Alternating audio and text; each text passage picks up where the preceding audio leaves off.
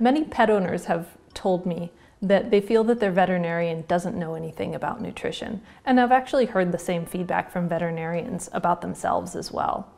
But when I ask further questions to either pet owners or veterinarians, what the truth really seems to be is that veterinarians are perceived as not good at talking about nutrition, or veterinarians feel that they're not good at talking about nutrition. And I think that's really for a good reason,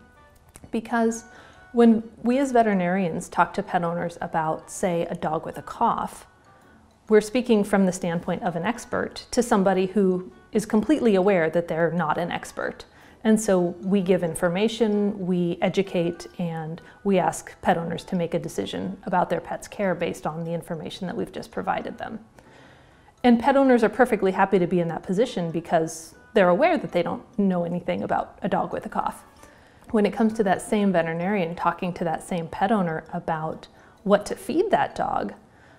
well, the relationship is actually a little bit different because the veterinarian's an expert. However, that pet owner probably also feels like they have some expertise in that area as well, and that they have more to contribute to the conversation. Meanwhile, that veterinarian may still be talking from expert mode and educating and informing and trying to help that pet owner make an educated decision,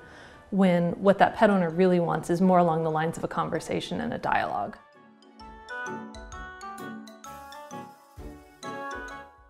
When I talk with veterinarians about nutrition, I spend more time talking with them about how to approach a conversation about certain topics rather than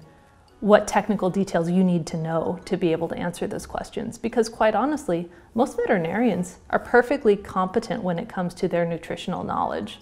but it's the approach to the conversation that probably needs to change.